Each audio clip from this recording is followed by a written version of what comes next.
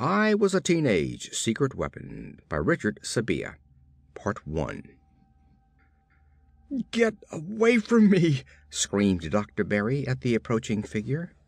"But I got to feed and water the animals and clean out the cages," drawled the lanky 18-year-old boy amiably. "Get out of this laboratory, you hoodoo!" shrilled Berry, "or I swear I'll kill you.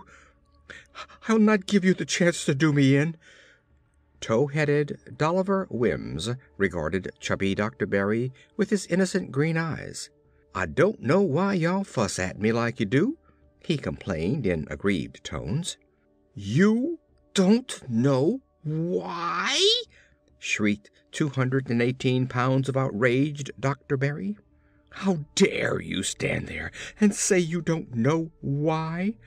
Berry flung a pudgy hand within an inch of Wims's nose.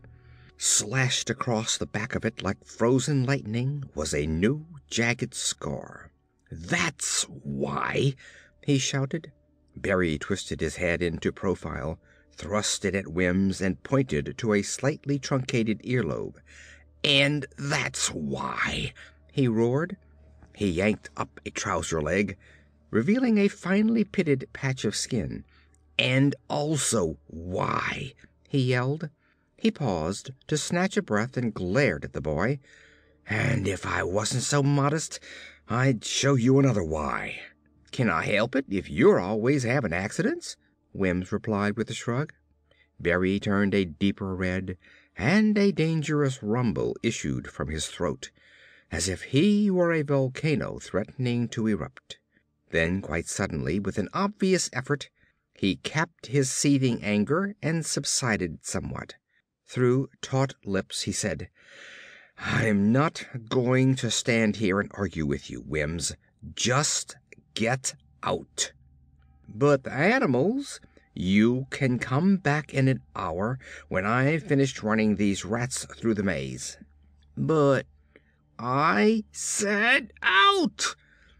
Berry leaped at Wims with arms outthrust, intending to push him toward the door, but Wims had stepped aside in slight alarm, and the avalanche of meat plunged past and into a bench on which rested a huge multi-level glass maze, which was a shopping center model being tested to determine a design that would subliminally compel shoppers into bankruptcy. There was a sustained and magnificent tingling crash, as if a Chinese wind chime factory was entering a typhoon. Berry skidded on the shards into a bank of wooden cages and went down in a splintering welter of escaping chimpanzees, Wistar albino rats, ocelots, and other assorted fauna. Wims moved forward to help extricate the stunned Dr. Berry from the Everest of debris in which he sat immersed. "Don't touch me!" Berry screeched. "Okay," Wims said, retreating. "But I guess y'all gonna blame me for this, too." Berry's mouth worked convulsively in sheer rage, but he had no words left to contain it. He put his head on his knees and sobbed. The other psychologists of the research division came crowding into the laboratory to seek the cause of all the tumult. "What happened?" Dr. Wilholm inquired. "Well, Doc Berry has gone and riled hisself into another accident," Wims informed him. "I suppose you had nothing to do with it?" Wilholm snapped. "Can't rightly say I had. He worked it out all by hisself." "Just like the rest of us, I suppose," Wilholm said with unconcealed hostility. "Well, now y'all mention it, Doc, I ain't never seen such a collection o' slip-fingered folk. Always bustin' either their gear or theirselves. Listen, you. Now look at Doc Castle up on top of that locker. Huh, he's gonna bust a leg if he don't quit foolin' with that critter." Wilhelm turned to see Dr. Castle up near the ceiling, trying to get at a chimpanzee perched just out of reach on a steam pipe. "Castle, are you crazy?" he cried. "Get down from there before you hurt yourself." "But I've got to get Zaza into a cage before one of the cats gets her," Castle protested. Just then an ocelot leaped for Zaza, and she leaped for Dr. Castle, who promptly lost his balance and plummeted toward Dr. Wilhelm, who foolishly tried to catch him. They all crashed to the floor and lay stunned for some moments. Castle attempted to rise, but he sank back almost immediately with a grimace of pain. "I think my leg is broken," he announced. "Well, I told you," Wims said. "Ain't that so, Dr. Wilhelm?" Wilhelm attempted to hurl Zaza at Wims, but found to his surprise he could only wriggle his fingers. The effort sent little shivers of pain slicing through his back. By this time the laboratory was resounding with the fury of a riot sale in a bargain basement. Sounds of destruction, counterpointed with cries of pain and imprecations, increased as the staff pursued maddeningly elusive animals through a growing jungle of toppled and overturning equipment. At the far end there was a shower of sparks and a flash of flame as something furry plunged into a network of wires and vacuum tubes. 2 hours later, Dr. Titus, the division chief, strolled in just as the firemen quenched the last stubborn flames. He surveyed the nearly total ruin of the laboratory. "Really?" he said to a thickly bandaged Dr. Berry, who was attempting to rescue an undamaged electroencephalograph from a gleeful fireman's axe. "Can't you test your hypothesis without being so untidy?" Dr. Berry whirled and struck Dr. Titus. "Of course you know what this means," Titus said calmly, rubbing his jaw. "I'll just have to have a closer look at your Rorschach." "You can just go and take a closer look," Berry snarled. Now, Titus said soothingly. "Why don't we just go to my office and find out what is disturbing us, The axe came down on the encephalograph, and Berry burst into tears and allowed Titus to lead him away. Titus seated himself at his desk and waited for the sobbing Berry to subside. "That's it," he said unctuously. "Let's just get it out of our systems, shall we, Berry stopped in mid-sob and became all tiger again. "Stop talking to me as if I were a schizo," he roared. Now, we are not going to become hostile all over again, are we, Oh, you want to, Titus, but you'll change your tune soon enough when you hear what happened. It was no band-aid brouhaha this time. I've warned you time and time again about whims, and you've chosen to treat the matter as airily as possible, almost to the point of being elfin.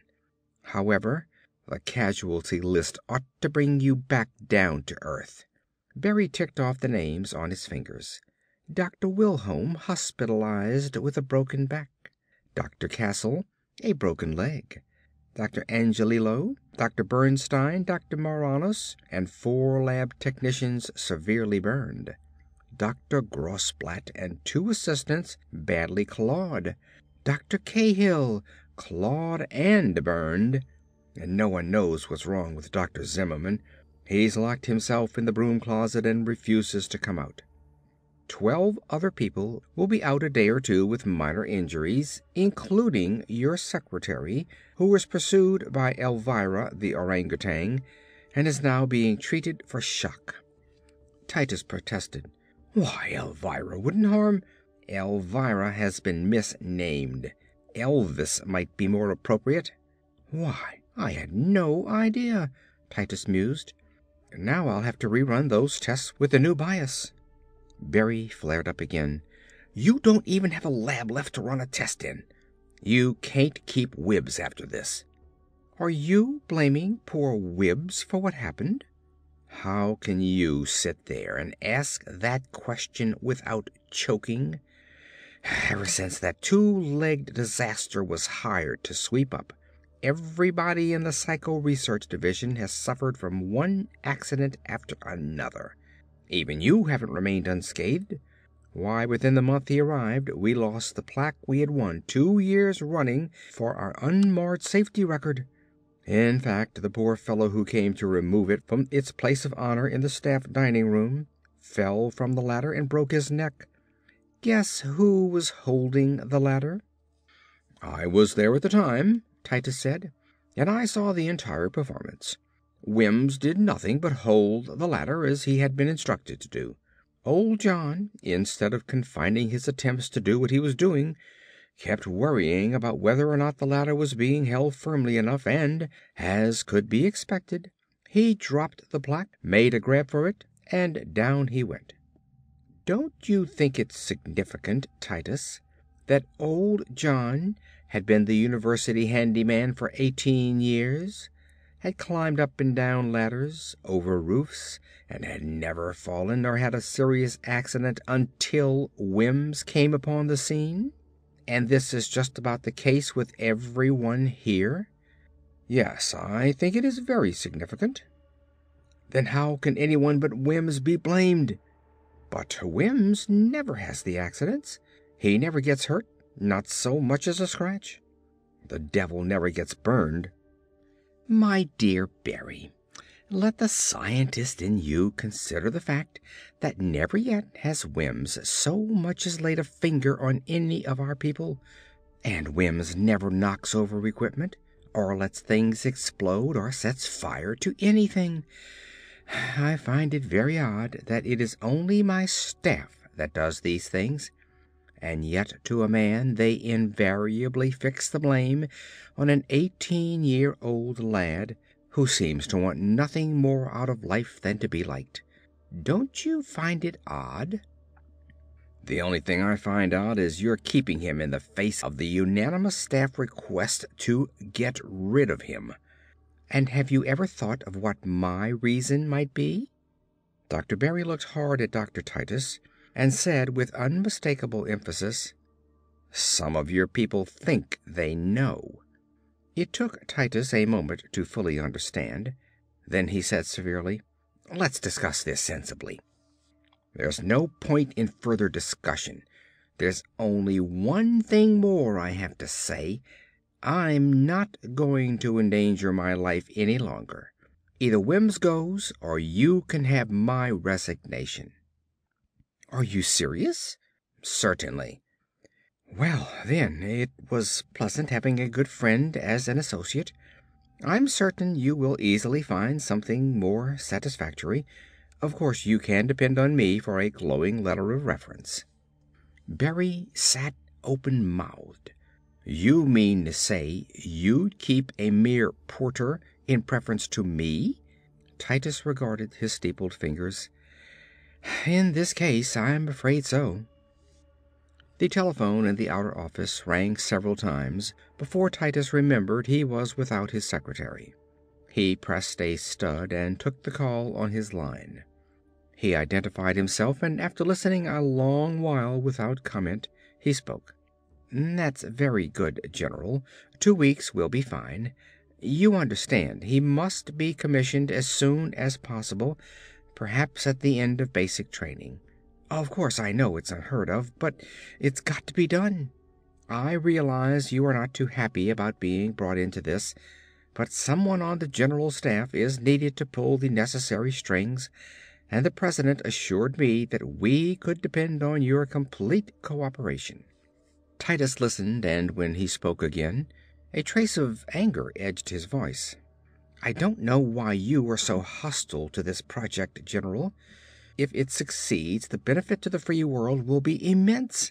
If not, all we stand to lose is one man, no equipment to speak of. Not even face, since it need not ever be made known. A far cry, I must say, from the military, whose expensive Roman candles, when they do manage to get off the ground, keep falling out of the sky and denting Florida and New Mexico with depressing regularity. Goodbye." Titus hung up and turned to Berry. "Now, my dear Berry, if you'll withdraw your resignation, we can go and have dinner and plot how we can milk more funds from the university to refurbish the lab and keep ourselves from getting fired in the process." "My mind is made up, Titus, and all your cajoling will not get me to change it.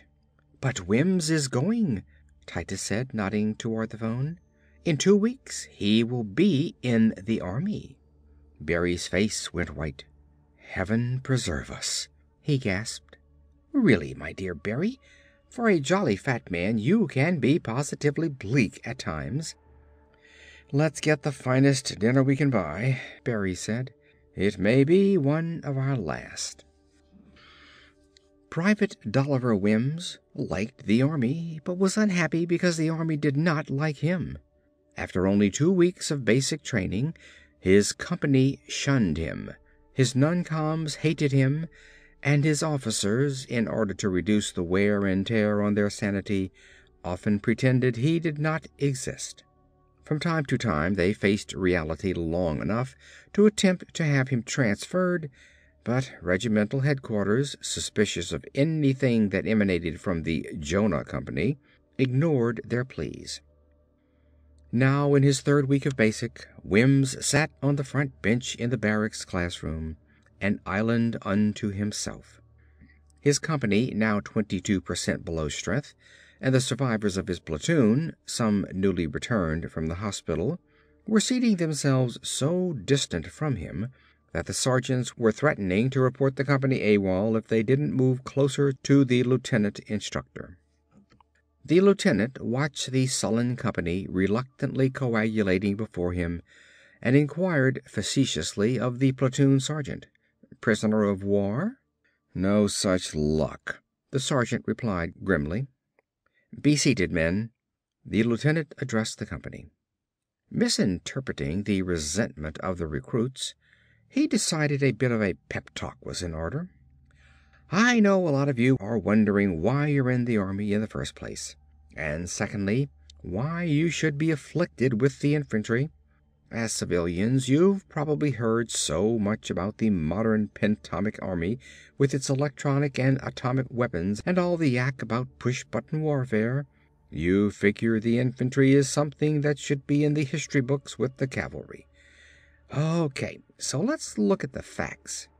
In the 45 years since World War II, there have been almost as many localized brushfire wars as the one now going on in Burma. Sure, there's still a limited use of tactical atomic weapons, but it's the infantry that has to go in and do the winning. So far, nobody wants to try for a knockout and go whoosh with the ICBM. So, no matter how many wheels or rotors they hang on it, it is still the infantry, still the queen of battles, and you should be proud to be a part of it. With the exception of one recruit, sitting alone on the front bench and leaning forward with eager interest, the lieutenant observed that his captive audience was utterly unimpressed with his stirring little thought for today. He knew he could find more esprit de corps in a chain gang. He shrugged and launched his scheduled lecture. Because of the pentomic army's small, mobile, and self-sufficient battle groups, and the very fluid nature of modern warfare, the frequency of units being surrounded, cut off, and subsequently captured is very high. As early as 30 years ago, in the Laotian War, the number of prisoners taken by all sides was becoming increasingly unmanageable, and so the present system of prisoner exchange was evolved. At the end of every month an exchange is made, enlisted men, man for man, officers, rank for rank. This is an advantage for our side, since generally, except for the topmost ranks, no man is in enemy hands over 30 days. This makes any attempts to brainwash the enlisted men impracticable, and a great deal of pressure is thereby removed. So if you're taken prisoner, you have really nothing to worry about. Just keep your mouth shut and sit it out till the end of the month. The only information you're required to give is your name, rank, and serial number. There are no exceptions. Don't try to outsmart your interrogator by giving false information. They'll peg you right away and easily trick you into saying more than you intend. Now you'll see a film which will show you the right and wrong way to handle yourself during an interrogation, and a lot of the gimmicks they're liable to throw at you in order to trick you into shooting off your mouth. The isolated and unnaturally attentive Wims again caught the lieutenant's eye. "You there," he said, pointing at Wims. "Come and help me set up this screen." Wims rose to his feet, and one of the platoon sergeants leaped forward. "I'll help you, sir. Wims, sit down." "I asked this man to help me, Sergeant." "But, sir—" Another platoon sergeant and corporal were already on the platform. They had seized the stand and were unfolding it. The lieutenant spun around. "What are you doing?" "We're helping, sir," the sergeant said. "Well, cut it out. You non-coms are too officious, and it's unnatural. It makes me nervous." Wims was now on the platform and had taken hold of the screen cylinder. One of the corporals was tugging at the other end, trying to get it away from him. "Let go of that screen!" the lieutenant roared at the corporal. Wims, misunderstanding, released the cylinder a fraction of a second before the corporal did, and the corporal went tumbling backwards, knocking the lieutenant off the platform and demolishing the loudspeaker. The top sergeant raced outside and found one of the company lieutenants. "Sir, you'd better move the company out of the building right away." "Why?" "It's Wims. He's being helpful again." The lieutenant paled and dashed inside. He took no time to determine the specific nature of the commotion which was shaking the building. He managed to evacuate the company in time to prevent serious casualties when the structure collapsed. End of Part 1. Part 2 of I Was a Teenage Secret Weapon by Richard Sabia. Captain Aronson, the company commander, faced two of his lieutenants. "You're not telling me anything new," he said wearily.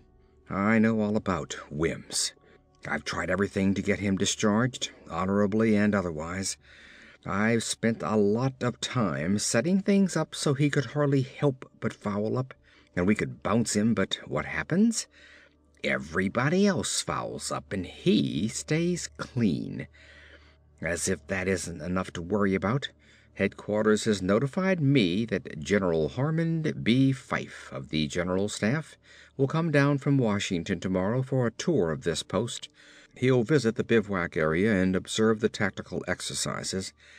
As you know, gentlemen, tomorrow is the final day of the 2-week bivouac for this company, which completes their 16-week basic training program.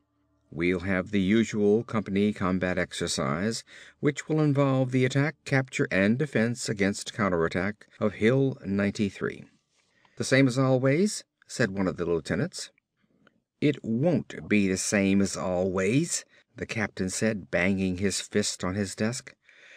"The area of action, the battle plan may be the same, but this time we've got General Fife as an observer and Dolliver Wims as a participant, and if I can manage to squeeze the day successfully past that Scylla and Charybdis, I'll promise not to devour any more second lieutenants between meals." "Sir," offered one of the lieutenants, "why don't we put Wims in the hospital just for tomorrow? It would be simple to arrange, say an upset stomach." The captain looked sadly at his junior officer. "It's the only hospital we have," he said. "Besides, I have a better idea. I'm detaching Wims from his platoon, and will keep him with me at the company command post as a messenger, and I'll shoot the first man who attempts to use him as a messenger or anything else." "Ha! No need to worry about that, sir. Wims may have us a little shook up, but he hasn't flipped us yet." "I hope we can all say that when tomorrow ends," the captain said fervently. The company command post had been set up under a cluster of dispirited pines, obviously suffering from tired sap, but in spite of the ragged shade they provided against the mild mid-morning sun, Captain Aronson was perspiring excessively and becoming increasingly unsettled. He glanced uneasily over at the somewhat planetary bulk of General Fife, surrounded by his satellite colonels and other aides, and muttered to his lieutenant, If old Brassbottom came down here to observe the exercise, then why the devil doesn't he go over to the hill and observe instead of hanging around here like a sword of Demosthenes?" "I think you mean Damocles, Captain," the lieutenant corrected. "Demosthenes was the orator." Aronson looked sourly at the lieutenant. "I know what I'm talking about. Fyfe has only to say the word and off come our heads." The lieutenant lowered his voice. "I don't like the way he keeps looking at Wims. Do you think he's heard about him? In Washington? You know how rumors travel in the army." "Rumors, yes," the captain said. "But the truth can't even limp out of the orderly room." He wiped his brow and shot a venomous glance at Wims. He said to the lieutenant, "I don't like Wims sitting there in full view of the general. Go tell him to take his comic book and sit on the other side of the tree." At that moment one of the young trainees stumbled into the headquarters area, bleeding profusely from a deep gash on his cheek. Between lung-tearing gasps, he told how the machine gun, intended to serve as the base of fire for the attacking platoons, had been captured by a Red patrol before it could be set up. They were being let off under the supervision of a referee when he tumbled into a ravine and in the confusion made good his escape. "Get the jeep and rush this man to the hospital," the captain instructed the lieutenant. "What about the attack?" the lieutenant inquired. "Someone will have to get word to the forward platoons to hold up until we can move up a new gun." "I'll send a messenger." "But they're all out." "One of them is bound to return soon. If not, I'll—" "What is the matter with that man sulking behind that tree?" boomed General Fyfe, who had been listening since the trainee had blurted his story. The lieutenant snatched the bleeding recruit's arm and bolted for the jeep. "Hey, Lieutenant, take it easy," the trainee complained. "You're pulling my arm off." Ignoring him, the lieutenant was absorbed in desperate calculation. "The base hospital is about 12 miles from here," he muttered as they ran. "We should be safe enough there." "But, General," the captain was protesting, "that man is the company's snafu. He means well, but he was designed by nature to foul things up." "I won't buy that, Captain," the general said forcibly. "If a man has the right attitude and still doesn't measure up, then it's the fault of the people who are training him." There was a mark of menace in the general's voice as he said, "Do you read me?" "Like the handwriting on the wall," the captain said resignedly. He glanced at the tree behind which he knew Doom sat reading a comic book. "Give the man a chance to redeem himself, and I'm certain he'll come through with flying colors. I'll give you the opportunity to prove it to yourself." The general turned and bellowed at the tree. "Soldier, you, Private Wims, come over here." Wims scurried over to the general and snapped a salute. The general flicked his hand in return. "Wims, your commanding officer has an important mission for you." Wims turned to his captain, his face alight. He braced and saluted smartly. "Wims," the captain said, "I want you to take a message to the lieutenant in command of the 1st, 3rd, and 4th platoons now in the jump-off area. Do you understand so far?" Wims nodded.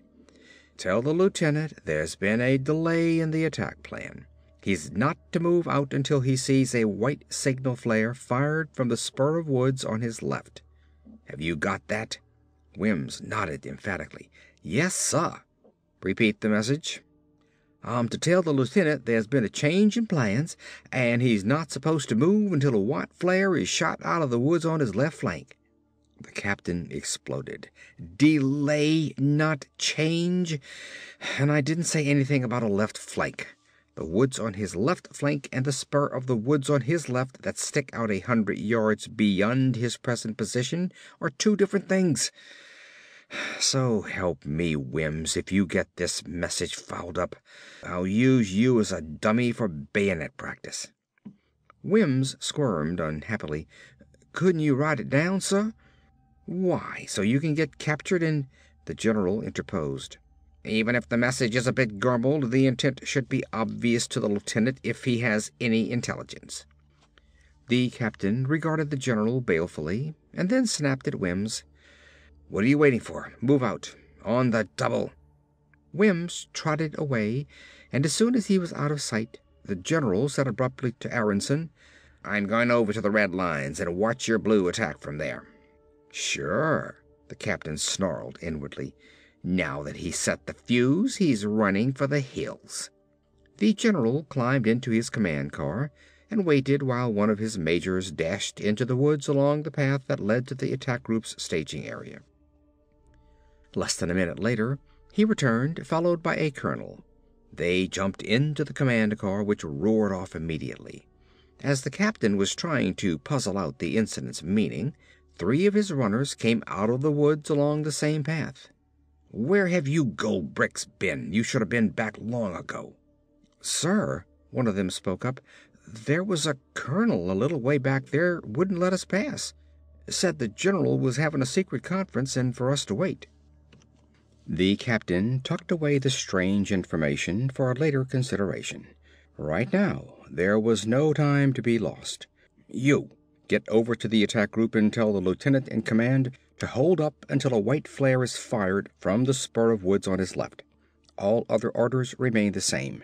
If Wims has already been there, the lieutenant is to disregard any message Wims might have given him. If you see Wims, tell him to get back here. All right, move out. You, get over to the 2nd platoon in the reserve area and tell them to rush a replacement machine gun with support riflemen to the tip of the spur. Base of fire to be maintained 20 minutes. Signal end of firing with white flare. The captain dispatched his last runner with additional tactical revisions, and then took time to consider the odd fact that the general had one of his colonels delay his messengers. Was he only testing his ability to improvise? Yet he seemed unduly anxious to have him use Wims. Why? Suddenly, into his mind flashed the scene of the general calling Wims from behind the tree, and he knew what it was that had been screaming for attention at the back of his mind these last hectic minutes. No one had mentioned Wims' name within earshot of the general, and yet Fyfe had called Wims by name. Wims had not been included in the company briefing, and he wished he had had the courage to ask the captain where the jump-off area was, but the captain had been so angry with him he had not wanted to provoke him further. After a while of wondering, he came upon 2 of his own company's flank pickets nestled in a deadfall a short distance beyond the edge of the woods. They greeted him with hearty hostility. Get out of here, Wims. You ain't got no business here. But I'm looking for the lieutenant. I got a message for him from the captain. He's over there on that hill, one of them replied, spitefully indicating the hill occupied by the Red Force. Thanks, Wims said gratefully, and in all innocence headed for the enemy hill. He lost his bearings in the woods, and when he finally came upon the hill he had made a wide swing around the left flank and was approaching its rear slope. Immediately he was spotted by several trainees of the defending force foxholed on the lower slope. Since he came so openly from the rear area and alone, they assumed he was one of their own men. As they let him come within challenging distance, they saw, pinned to his tunic, the green cardboard bar that identified him as a messenger. The bars were worn so that non-coms wouldn't be snatching for other duties, messengers idling between missions. As had always been done, both sides in this exercise were using the same device to identify their messengers, never expecting them to be delivering messages behind enemy lines. The challenged Wims explained his mission, and he was passed through with the information that most of the junior officers were on the forward slope. Wims climbed up the hill, inconspicuous among others scurrying about on various missions, many of whom did not wear the identifying red armband of the defenders. He reached the crown of the wooded hill without finding a second lieutenant who was not a referee. He had almost reached the bottom of the forward slope when a small bush jumped up and yelled, "Hey, jerk, why don't you watch where you're going?" Wims pulled back just in time to avoid falling into a well-camouflaged machine gun nest. One of the foliage-covered gunners, thinking Wims was about to topple on him, jumped aside. His ankle twisted under him and he fell, catching the barrel of the machine gun just under the edge of his helmet and sagging into unconsciousness. A platoon sergeant heard the steely clatter and rushed over. "That's funny," he growled ominously. "I could have sworn I set up a machine gun emplacement here, but it's making noises like a boiler factory." The assistant gunner pointed to the unconscious gunner. "He fell and hit his head. He's breathing, but he ain't moving." The chattering of a machine gun from the woods opposite the hill was noted by the sergeant, and he knew the Blues would be coming soon. He turned to the gunner. "Get up the hill and snag one of our loonies or a referee. Tell him we got a man hurt here, needs looking at." The gunner dashed off and the sergeant jerked his thumb at Wims. "You, get on that gun." "But I got an important message for the lieutenant," Wims protested. The sergeant, annoyed, glanced at the green bar. "What lieutenant?" "The captain said the lieutenant in charge." "Gimme the message, I'll tell him." Wims started to protest, but the sergeant's eyes crackled. "Well, the captain said for the lieutenant not to move out till he saw the white flare fired out of the woods on his left." "Not to move out?" the sergeant echoed doubtfully. "That don't sound right. Are you sure he didn't say not to fire until we saw the white flare?" "Maybe that's it," Wims said agreeably. "Maybe," the sergeant roared. "What do you mean, maybe?" He grabbed Wims by the collar and pushed his face against the boy's as if he were about to devour him. "Is it yes or no?" "Yes," Wims agreed nervously. "What's your name, soldier?" the sergeant asked. "Dolliver Wims." "You don't happen to be a general, do you?" Wims looked confused. "No," he ventured. "Well, then say so," the sergeant screamed. "I'm not a general," Wims said, desperately trying to please. "Are you trying to get wise with me? What is your rank?" "Private." "Now, what's your name, soldier?" Wims finally understood. "Private Wims Dolliver." "That's better." The sergeant's eyes narrowed as he searched his memory. "I don't remember seeing you around this company before." "I don't recall seeing you round here either," Wims said in suicidal innocence. "You're getting wise with me," the sergeant roared. "I'll take care of you later." He thrust Wims into the pit with the machine gun. "Now stay there on that gun till I get back. I'm going to find the lieutenant." Wims squatted behind the gun, squinting experimentally through the sights and swinging the barrel to and fro. The sergeant returned shortly with the lieutenant. "That's him," he said, pointing to Wims. The sergeant glanced at the green bar. "Are you sure you got that message straight?" Wims looked at the menacing sergeant. "Yes, sir," he said, swallowing. "Somebody is crazy," the lieutenant muttered. "Sergeant, tell Lieutenant Haas to cover my platoon. I'm going back to the CP to see Captain Blair about this message. I'll try to be back before the attack starts to either confirm or cancel the order. But if not, Haas is to hold his fire until he spots the white flare, or the Blues are right on top of us. Whichever happens first." The lieutenant hustled up the hill and the sergeant went off to find Lieutenant Haas, leaving Wims alone with the machine gun and the still unconscious gunner. The distant machine gun firing had stopped, and the white smoke of a screen laid down by the Blue attackers started scudding thickly across the face of the hill, hiding them as they charged. "Pickets are back!" the sergeant yelled at Lieutenant Haas. "The Blues have crossed the road and are in the gully at the bottom of the hill." "How the devil can I possibly see a signal flare through these trees and all this smoke?" Haas muttered to the sergeant. "I think we've got a first-class snafu. Let's go check the machine gun position, if it's still there." A whistle sounded and the Blue company surged up out of the ditch and swarmed up the hill.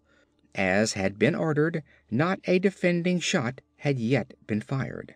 Wims opened the breech of the machine gun to see if the ammunition belt was properly engaged. He had a difficult time forcing it open, and when he succeeded he found the webbing twisted and a couple of cartridges jammed in at impossible angles. As he was trying to clear it, the unconscious gunner revived, glanced at the advancing blues, and made for the gun which Wims had already commenced to take apart. "What are you doing?" the gunner yelled. He pushed Wims aside, causing him to release his hold on the powerful spring. The bolt shot out of the back of the gun and struck the approaching Lieutenant Haas above the left ear just as he was opening his mouth to give the order to return fire. He fell to the ground with the command unspoken, and the sergeant knelt to his aid. At the same moment Wims recognized some members of his platoon charging up the hill, and realized for the first time he was behind enemy lines. In sheer embarrassment he slunk away, hoping none of his comrades would notice. The lieutenant, who had gone to confirm Wims's message, now came running down the hill, shouting at his men to return fire. He had his captain with a lieutenant aide in tow, and when they reached the machine gun nest and the fallen Haas, the lieutenant looked for Wims. "I tell you he was here," the lieutenant said. "The gunner and the sergeant can bear me out." "And I tell you," the captain said excitedly, "I did not issue any such bird-brained order." A lieutenant referee tapped the captain on the shoulder. "Sir, would you gentlemen please leave the field?" he said, indicating the lieutenant, the captain and his aide, the sergeant, the gunner, and the unconscious Haas. "You are all dead." The captain looked around to discover that their little group was the target of blank fire of several advancing blue infantrymen. "But we're trying to straighten out a mix-up here," the captain protested.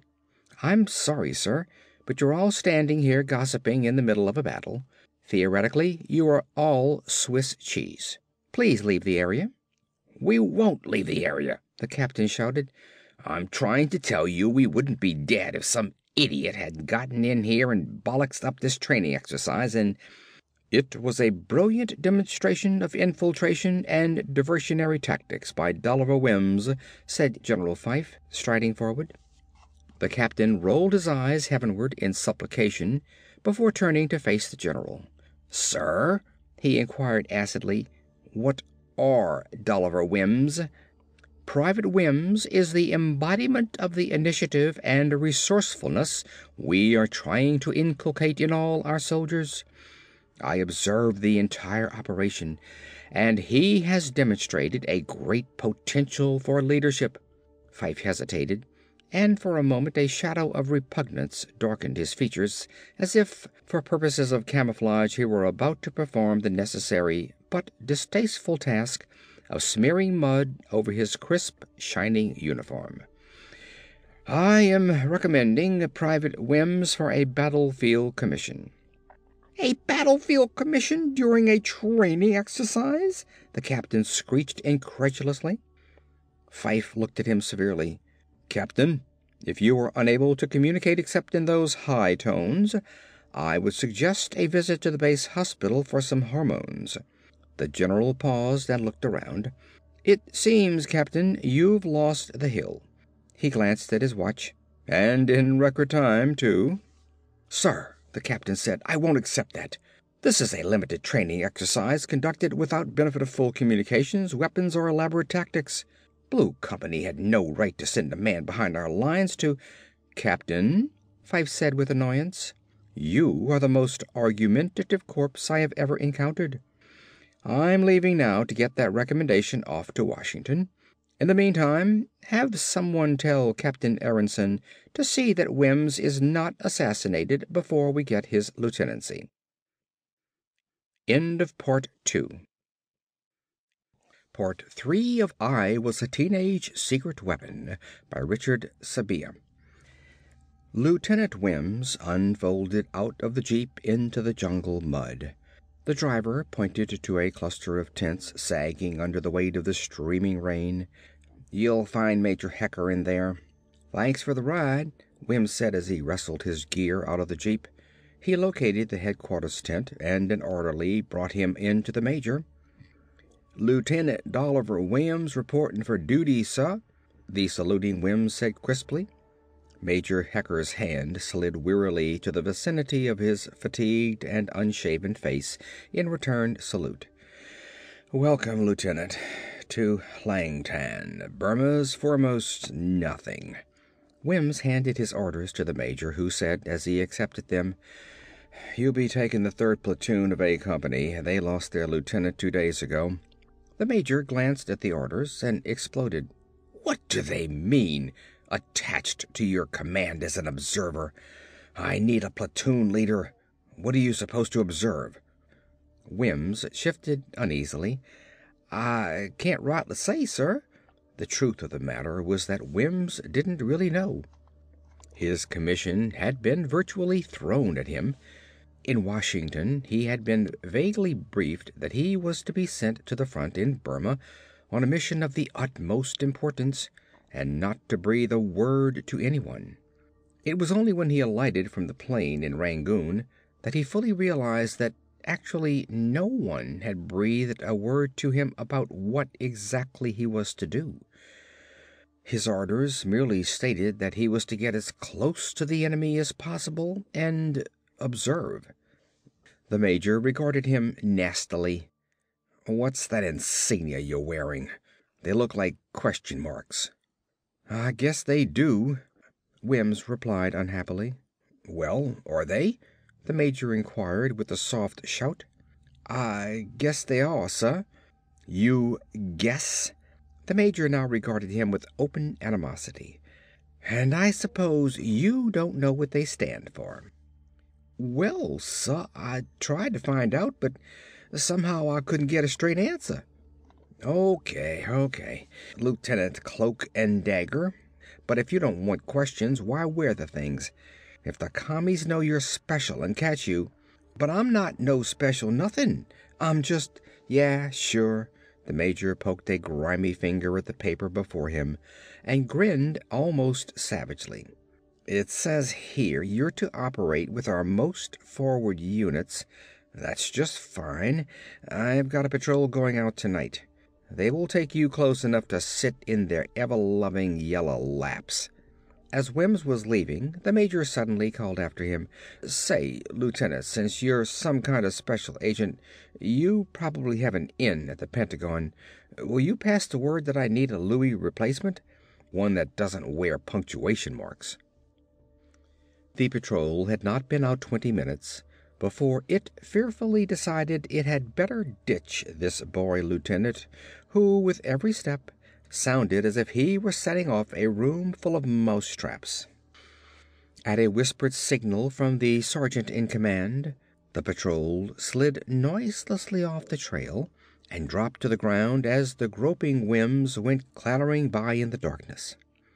Within the hour, Wims tripped over a Chinese patrol that lay cowering in the ferns as it listened apprehensively to what it thought was an approaching enemy battalion.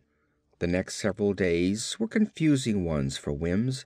With little food or sleep, he was hustled from place to place and endlessly questioned by officers of increasing rank. He was passed up to the divisional level, where he was briefly interrogated by a Russian officer advisor to the Chinese headquarters. There seemed to be some disagreement between the Russian and Chinese officers concerning Wims, and they were almost shouting when he was pulled from the room and thrown back into his cell. In the chill, early hours of the following morning, he was yanked out of an embarrassing nightmare where he dreamed he went to a hoedown in his briefs. He was squeezed between two furtive men into a shade-drawn limousine with unillumined headlamps, and after a frenzied ride, the vehicle screeched to a halt. He heard a roaring, and in the darkness he was dimly aware that he was being shoved into an airplane. After that, he was certain of nothing as he plunged gratefully back into sleep.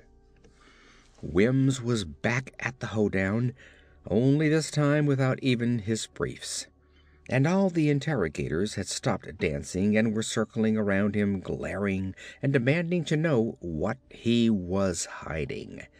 As they closed in upon him, he was snatched from the dream by two guards, who prodded him out of his cell, down a bleak corridor and into a large room. The windows were hidden by drawn, dark green shades, and two low-hanging, unshaded electric light bulbs provided a harsh illumination. The chamber was sparsely furnished with a splintered desk, several battered chairs, and a half-dozen Russian MVD officers. A man, so thick and heavy in appearance and movement that he was obviously a concrete abutment come to life, stepped up to Wims. The man's stony visage cracked in a slow, cold smile as he rumbled in English, "Welcome to Moscow, Lieutenant Oliver Wims. I am Colonel Sergei Bushmilov. I am your friend." The word friend sounded rather squeaky, as if it had not been used in years and needed oiling. Wims glanced around the room. These people were like unshielded reactors throwing off hard radiations of hostility. "I sure could use a friend," he said with utmost fervency. "Good," said Bushmilov. "There are some things I wish to know, and you are going to tell me because we are friends." "I can only give you my name, rank, and serial number, sir." Wims saw the colonel's face harden and his fist clench. Just then a burst of angry shouting and scuffling erupted in the corridor. Suddenly the door was flung open and half a dozen Chinese stormed into the room, trailing a couple of protesting Russian guards. Two of the Chinese were civilian attachés from the embassy, and the remainder were uniformed military intelligence officers. Bushmilov whirled and immediately recognized the foremost man. "Colonel Peng, what are you doing here?" he exclaimed in startled surprise. Colonel Peng replied in askew English, the only language he had in common with Bushmilov. "Our American lieutenant, you kid stolen." He pointed at Wims. Bushmilov unconsciously shifted his bulk to blot Wims from Peng's view. "You are wrong, Colonel Peng. Your intelligence was not getting nowhere with him, and we are having more experience in these matters. We think you approve to take him to Moscow." "Ah, yes? Then why you sneak away like folding Arabian tent, ah?" Although Bushmilov did not comprehend what Arabian tents had to do with this business, he did understand the accusation. Before he could reply, Peng continued, "Us Chinese not fool, comrade colonel. You Russian think us not good like you, like smart. Okay, us not belong Russia like satellite. Us belong us. Us not let you take what you want and no asking. You will give it back, the American officer. Us can make him say secret." Bushmilov stiffened and dropped all pretense at cordiality. "Us will..." He shook his head in annoyance. "I will not do that without order from my superior, Minister Modrilensky. Now you will be kind to leave. There is business to finish." "No go unless us take officer." An angry Bushmilov strode to the door and snarled at the two guards in Russian. One of them dashed away down the corridor. "We shall see," Bushmilov sneered at Peng. "Yes, us shall. Ah," said Peng, withdrawing his automatic pistol from its holster. The other Chinese did the same, and their movement was duplicated immediately by the Russians. No one moved or spoke further until 5 Russian security guards burst into the room with submachine guns at the ready. The corporal in charge looked at Bushmilov for instructions. The Russian colonel looked long and thoughtfully at the primed Chinese. He had not expected them to go to this extreme. Perhaps they were only bluffing, but one sudden misinterpreted movement or the wrong word, and another ugly incident in an already dangerously long chain might be created to accelerate the deteriorating Sino-Soviet relations. Without specific instructions, He dared not take the responsibility for any untoward action. Bushmilov ordered the guards to stand at ease and dispatched one of his henchmen to notify his superior of the crisis. "You being very wise, Comrade Colonel," Peng said. "You are being very annoying," Bushmilov snapped. "Okay, yes," Peng replied. "Chinese People's Republic ambassador now at Kremlin. Demand give back American officer.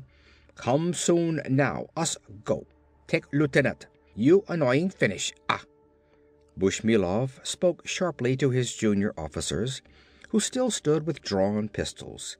One of them came over and stationed himself alongside Bushmilov. He explained to Peng, "I go along with questioning. My men will shoot anyone who interfere." Colonel Peng knew his bounds. "Okay, yes. Us wait. When order come, you give us lieutenant. Us stay. Listen." Bushmilov turned to Wims. "You were captured 6 days before. 2 weeks from now, at this month end, you're supposed to be exchanged by Geneva Concordat number 17. Now you tell me why your government in such a hurry they cannot wait, and why they make special request to government of Chinese People's Republic for immediate return of you, and why it offered 12 Chinese officers, all ranks, to get back only you." "I don't know, sir," Wims said in honest surprise. "I warn you. If you not cooperating, you not go home at month end. You cannot pretend with us. We check and know much about you. You go in army 3 months before now. No university education, no military experience, and now you are second lieutenant so quick? How so?" "Oh, I can tell y'all that," Wims said with relief. "That ain't no military secret. When we was having basic training, this here general allowed as to how I did some right smart soldiering during maneuvers, and he up and give me a battlefield commission." Bushmilov's eyes were slits. "Ha, ha, ha," Bushmilov said without a smile. "You Americans, always making joke. I enjoy that good laugh. Now we are serious. It is true, yes, that you are intelligence officer sent to Burma with special mission. We know everything," Bushmilov lied. "But we want you to say it with your words, the few details." "Can't tell you nothing, 'cause they ain't nothing to tell. I mean..." Bushmilov swung up his arm to strike Wims across the face. His hand smacked against the pistol held by the Russian officer standing next to him. The gun went off. The bullet zipped through the window, across the courtyard, into another office, and past the nose of Minister of Internal Security Modrilensky. Modrilensky shouted for his guards, while his aide pointed out the window and yelled, "The shot came from Bushmilov's office. See? The glass is broken in his window." Modrilensky paled. "Bushmilov? My truest comrade? Who is there to trust? This I expect from that filthy plotter, Berjanian, or that sneak Lemchovsky, or Kamachev, and Gorshkinets, and that baby-faced Chenevert. They do not fool me, I assure you. They would all like to denounce me and steal my job. And the others, I know them all, every last one of them, and I'll deal with them. They'll see. But Bushmilov..." Several guards with submachine guns burst into the room. "Those windows!" Modrilensky screamed. "Shoot them! Kill the deviantist plotters!" The guards were uncertain which windows Modrilensky was indicating with his wildly waving arms, but they had no intention of risking the displeasure of the top man of the MVD. They tentatively sprayed all the windows around the courtyard with bullets, and when they received no censure from their chief, they went at it with gusto. Modrilensky was too busy shouting orders to other guards to give them any further attention.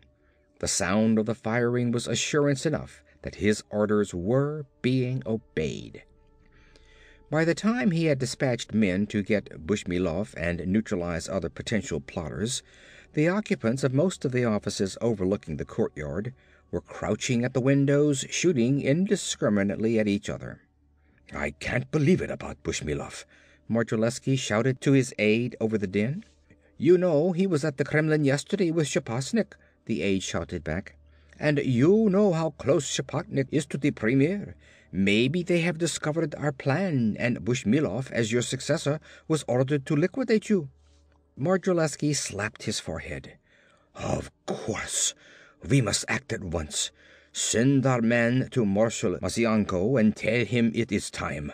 He must get his trusted troops into the city before the others suspect what is happening, especially that Kamashev." Major Kamashev of the MVD put in a hasty call to the Minister of Transport. "I am forced to phone because of a sudden emergency. Modrilensky must have gotten wind of our plans. His men are besieging my office. You must get General Gdorovich to move his men into the city at once. And watch out for the foreign minister. I think he and Lemachovsky are up to something." Major Lemachovsky of the MVD was listening to the foreign minister. "The Premier has ordered the arrest of the Minister of Heavy Industry for plotting with General Plekoskaya to bring in troops to seize the government. As soon as General Zinolov arrives with his troops and we are in control, I will teach these vile counter-revolutionaries that they cannot plot against the party and the people with impunity. And be careful. I think the Minister of Hydroelectric Power is involved with your Colonel Berjanian." Colonel Berjanian of the MVD was shouting into the phone. "Why can't I get the Minister of Hydroelectric Power? If you don't want a vacation in Siberia, you had better get my call through." "I'm sorry, Comrade Colonel," the harried operator whined, "but it isn't my fault. Can I help it if all of Moscow decides to use the telephones all at once? The lines are still tied up. I will keep trying. Berjanian slammed down the phone just as an aide rushed in. "Colonel, I have good news. Our men have gained control of most of the immediate hallway, and we have captured the laboratory from Captain Chenevert."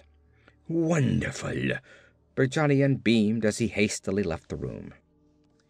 General Khadorovich's command car rattled and bounced along the rough shoulder of the highway past his stalled 71st Motorized Infantry Division. He found the van of his column tangled with the rear of the 124th Armored Division under General Plekoskaya. Khodorovich sought out Plekoskaya and found him at table under some trees having a fine lunch. "Would you mind getting your army out of the way?" General Khodorovich said to General Plekoskaya. "I have emergency orders to proceed immediately to Moscow." "So have I," Plekoskaya replied, wiping his lips. "Won't you join me for lunch?" "I haven't time," Khodorovich snapped, glaring accusingly at the roast fowl and wine on the white linen. "Oh, but you have, my dear Khodorovich," Plekoskaya said pleasantly. "You see, neither of us is going anywhere for the moment. There's a brigade of the 48th blocking the road ahead." "The 48th from Kiev?" Khodorovich exclaimed. "What is a brigade of the 48th doing up here?" "Looking for its sister brigades from which it was separated when the 116th Mechanized, in its hurry to reach Moscow, cut through their column." "The 116th Mechanized?" Khodorovich exclaimed again. He wanted to stop talking in questions, but all this was coming so fast and unexpectedly. "Don't even inquire of me about them," Plekoskaya said, shuddering. "They are so disorganized and tangled with two other armored divisions, whose designations I don't even know. It all happened because they were trying to outrace each other to the trunk highway, and they arrived at the intersection almost simultaneously. You can't possibly imagine the hideous clatter when you have two stubborn armored divisions and an obstinate mechanized one all trying to occupy the same road at once. I could hear it all the way back here." Plekoskaya belched delicately. "General, do wash off the dust of the road and join me at table." "No, thank you. If that's all the delay is, it should be cleared soon and we'll be moving again. I want to be with my division." "General Khodorovich, you evidently don't understand what has happened. The word that has been passed from the most forward units, which are in the city itself, to the rear ones, indicates that Moscow is the hub of one vast military traffic jam, 30 to perhaps 50 miles deep, and growing worse all the time as new groups are moving in." "But I must get to the city," Khodorovich insisted. "I have orders to surround the Kremlin, seal off MVD headquarters, and—" "Ease your mind," Plekoskaya interrupted. "The Kremlin is well surrounded. General Smoledin is deployed around the walls. General Alexev is deployed around General Smoledin. General Paretsev is deployed around Alexev, and so on to the outskirts of the city. Those of us out here, of course, cannot deploy off the roads, for who knows, tomorrow the Minister of Agriculture may be Premier, and he may not take it kindly if we trample the collectives." "But how can you sit there and do nothing, when the people's government is in some kind of danger?" Khodorovich said with some heat. "It is very simple," Plekoskaya said with mild irritation and sarcasm. "I merely bend at the knees and hips and have a lunge of a weight adequate enough to keep me from floating off my chair and rushing about seeking trouble. Of course, it takes years of experience to learn how to do this, and most important, when." In kindlier tones, Plekoskaya continued, "Whatever it is that is happening in the Kremlin and the other hotbeds of intrigue will have to happen without us. There is no telling who, if anyone, is in control. Conflicting orders have been coming over the military radio depending upon which clique controls which headquarters. Why, do you know, my dear Khodorovich, already this morning the 124th has alternately been ordered to march to Moscow and a dozen other places, including downtown Siberia." Khodorovich did not smile at Plekoskaya's slight humor. He was squinting anxiously through the bright sunlight at the immobile column of men and vehicles jammed along the road into the far blue distance. End of Part 3. Part 4 of I Was a Teenage Secret Weapon by Richard Sabia. Plekoskaya took a sip of wine. "There is obviously some kind of political readjustment going on within the government, and the unpleasant thing about these little disturbances is that one can never be certain who will emerge to inform the people that he is their unanimous choice for leader. So don't be in so much of a hurry to rush off to Moscow to commit yourself. You might pick the wrong one." Khodorovich shrugged and sat down at the table. "Perhaps you are right. Do you have any idea who is involved this time?" "Who isn't involved?" Plekoskaya snorted. "You and I know, as sensible men must, that in our milieu there are at any given moment thousands of intrigues and plots and counterplots simmering away in the party halls, the ministries, the barracks, and anywhere else you care to look. Of course it is treason, don't misunderstand, General, but most of it is really quite harmless. It is the national pastime of the power elite, a sort of political mahjong, and most of these little bubbling kettles cool and sour from inaction. However, this time it is evident that some drastic catalyst has caused a most violent reaction of these subversive ingredients, and the incredible, One in a million possibility has occurred. All the pots are suddenly, all at once, boiling over, erupting into action. By the way, Plekoskaya continued with a smile, you might be interested to know that when I reach Moscow, I am supposed to relieve you of command of the 71st and place you under arrest for unsocialistic activities. Kodorovich, looking dazed, took a glass of wine. Who signed your orders? Major Lemchovsky of the MVD? Kodorovich smiled for the first time since they had met under the trees. I have orders for your arrest also, to take effect when we reach Moscow. Signed by Major Kamashev, MVD. I'm sorry, Plekoskaya said, but you will have to wait your turn. The commanders of the 116th and the 48th are both ahead of you. Kodorovich suddenly stood up, frowning, and stared around at the fields where the peasants were working.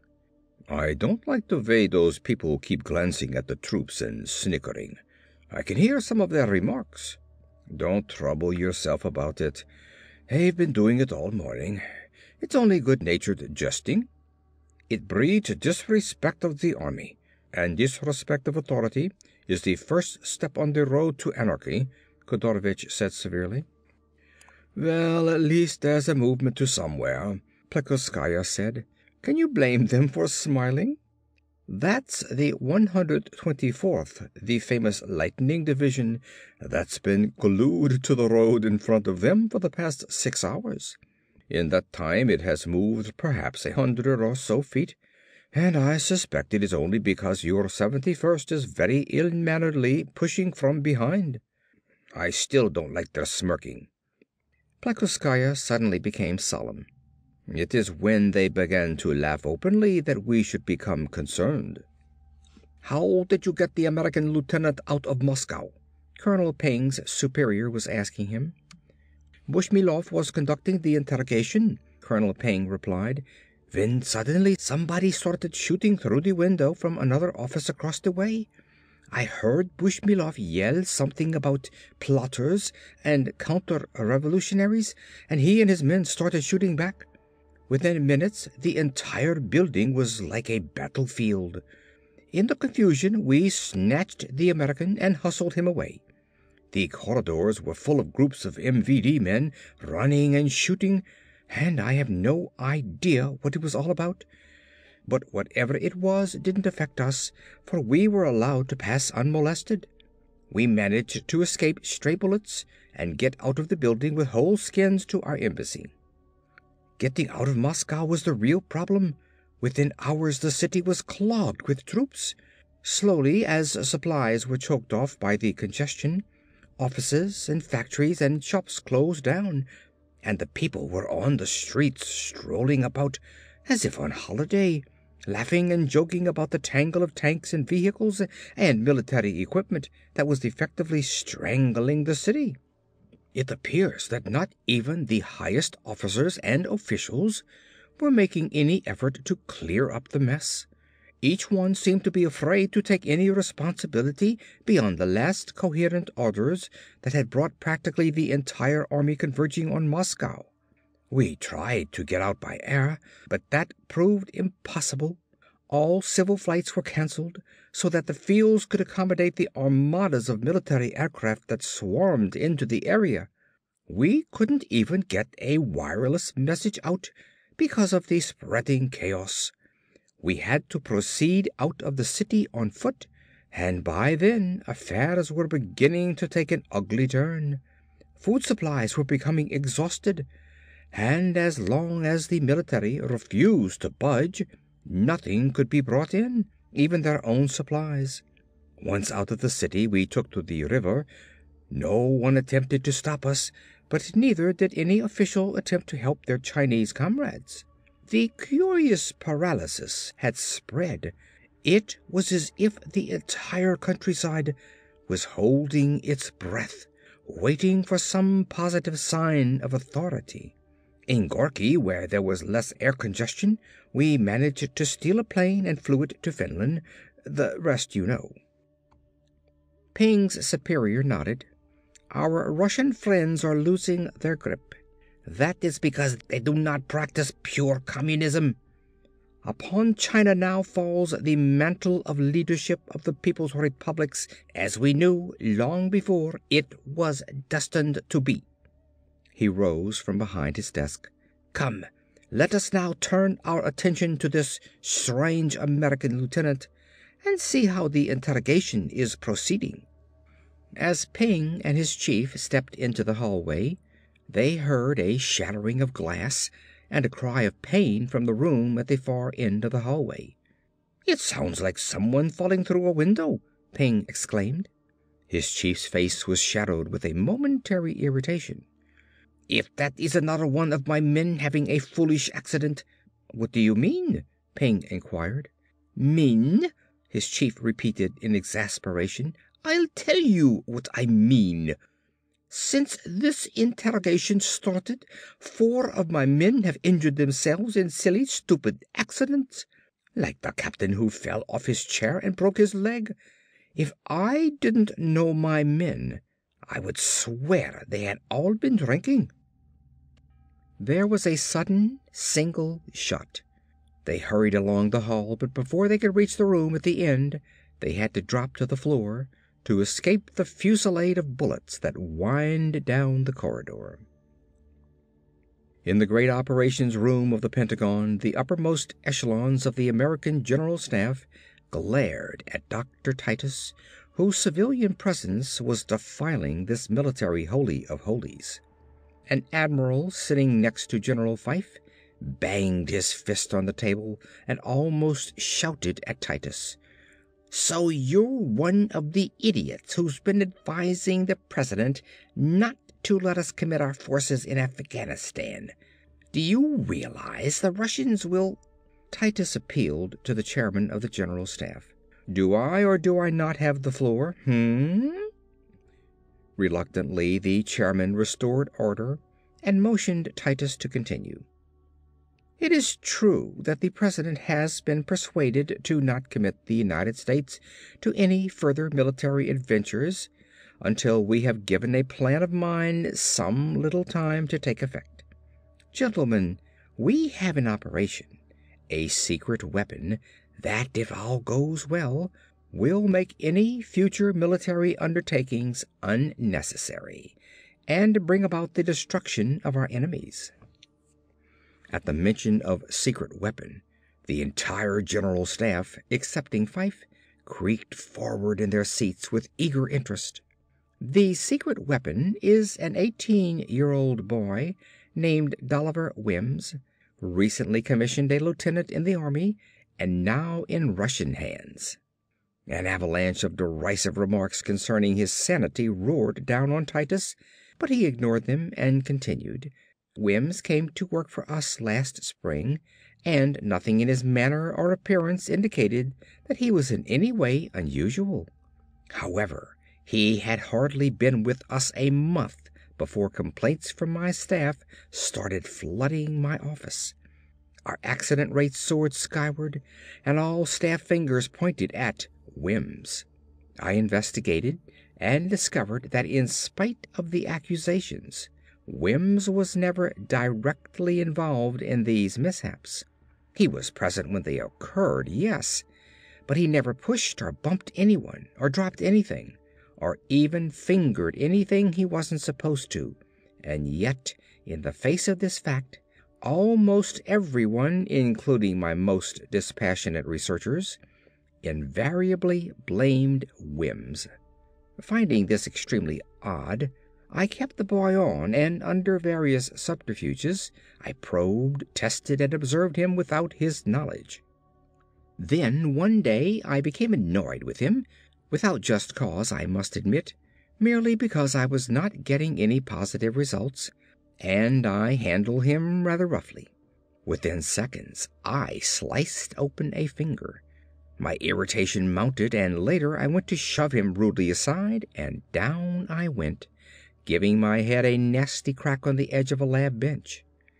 I felt wonderful as I sat in pain on the floor, sopping the blood out of my eyes. With the blow, an idea had come to me, and I felt I at last knew what Wims was, and the factor that triggered his dangerous potential. For weeks afterward, under carefully controlled conditions, I was as nasty to him as I dared be.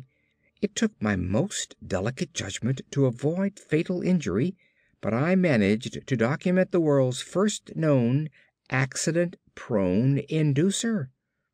I call him Homo Causacatere, the fall causer, whose activator is hostility. We have always had the accident-prone, the person who has a psychological proclivity for having more than his share of mishaps. Wims is an individual who can make an accident-prone of anyone who threatens his well-being and survival. This boy, who, as indicated by the tests, hasn't an unkind thought for any creature on this planet, has an unconscious, reactive, invulnerable defense against persons who exhibit even the slightest hostility toward him. The energies of their own hostility are turned against them. The greater the hostility, the more accidents they have, and the more serious they become. And the increase in accidents gives rise to an increase in hostility, and so it goes in an ever-widening circle of dislocation and destruction. As a scientist, I would have preferred to take the many months, perhaps years, necessary to investigate this phenomenon thoroughly. However, these are critical times, and I was possessed with an inspired idea of how we might utilize this phenomenon against the enemies of the free world. Through a colleague on the Scientific Advisory Council, I got the president's ear, and he decided to let us try on the basis I'm certain that the best way to handle screwball scientists is to allow them one or two harmless, inexpensive insanities in the hope that they will make an error and discover something useful.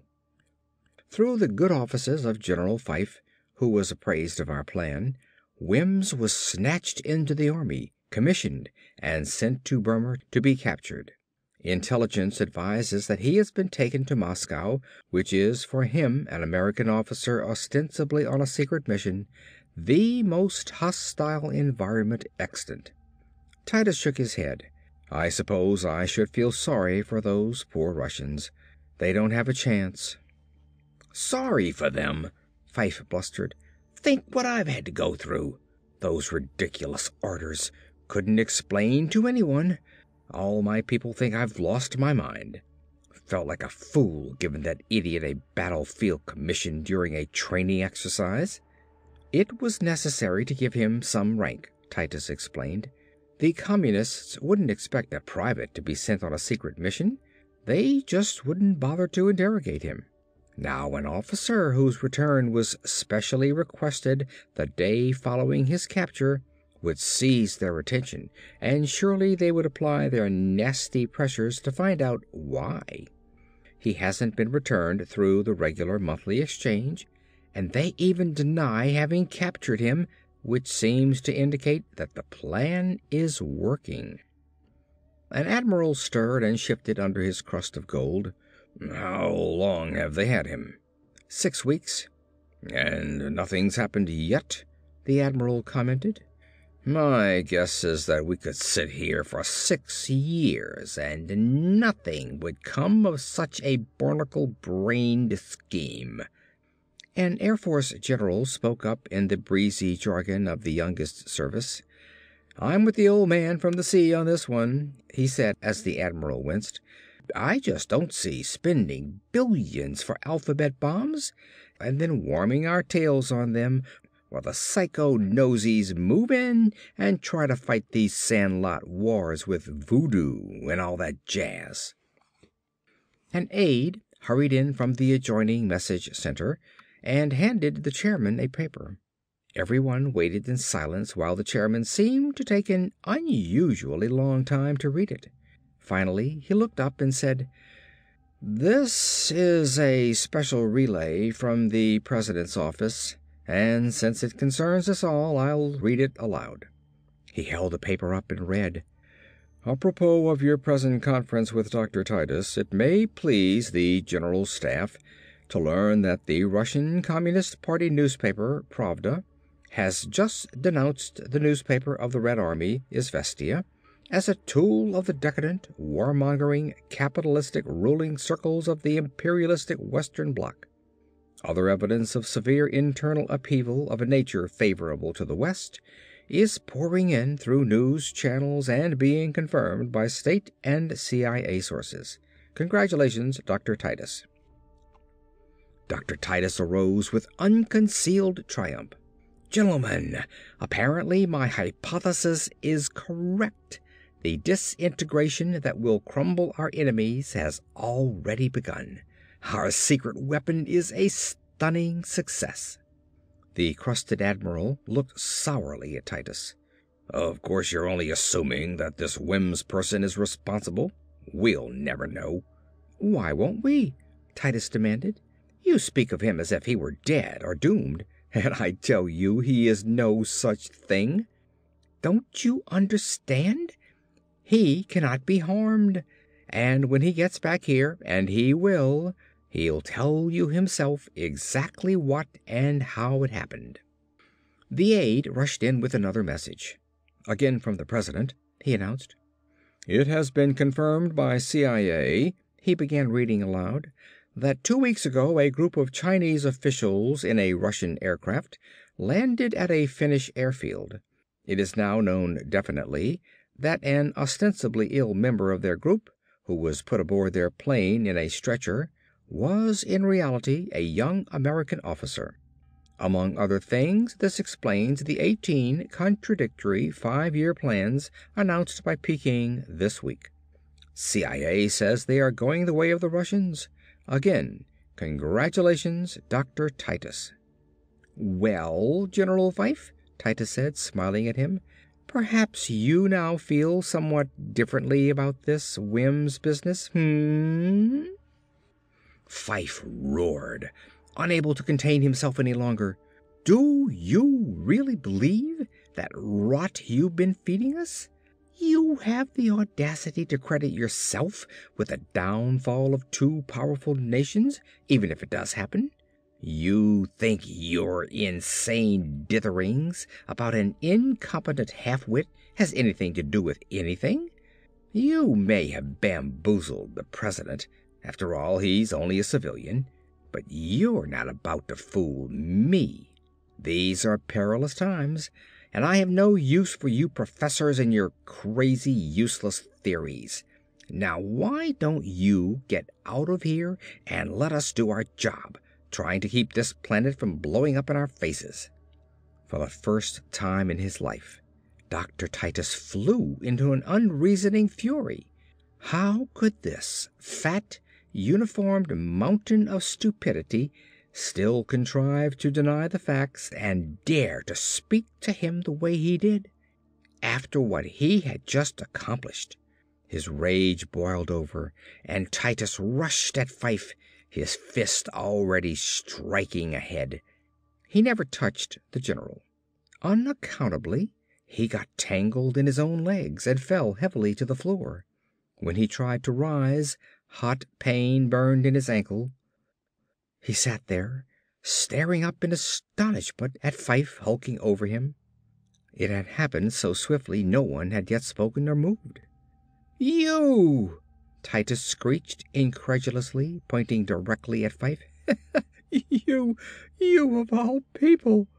And Titus sat there on the floor, rubbing his injured ankle, and he laughed and laughed, till the tears came.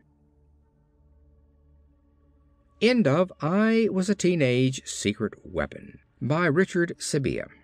This story recorded by Phil Chenevert.